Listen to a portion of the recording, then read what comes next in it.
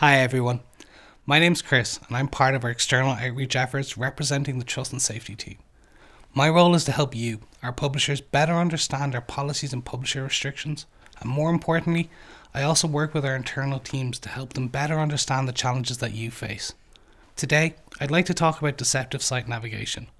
When we create Google publisher policies, we try to consider the needs of users, advertisers, and publishers.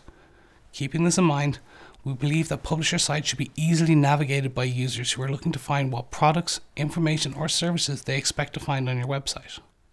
There are many types of deceptive navigation, including false claims of streaming content or downloads, linking to content that doesn't exist, redirecting users to irrelevant or misleading web pages, other types of navigations that are designed to intentionally mislead users, and pages where ads are implemented in placements that are intuitively meant for navigation. Generally, advertisers do not want their ads to be placed beside content that doesn't associate their brands positively. It benefits our publishers to have a Google network where advertisers feel protected, as they continue to advertise through Google, and you will continue to benefit from participation in our network, earning revenue from these advertisers. If we determine that publishers have deceptive navigation on pages with Google ad code, we can impose restrictions on the ability of the publisher to receive certain sources of advertising. If your content is labelled with a Google publisher policy violation, Google may block ads from appearing against your content or suspend or terminate your account. Therefore, it's important that publishers follow our posted policy restrictions and best practices.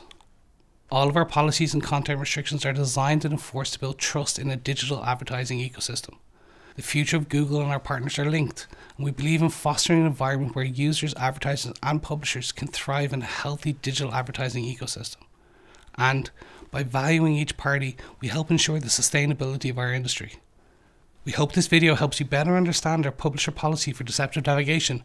You can find more videos explaining our policies and publisher restrictions within the playlist on our channel. Thank you.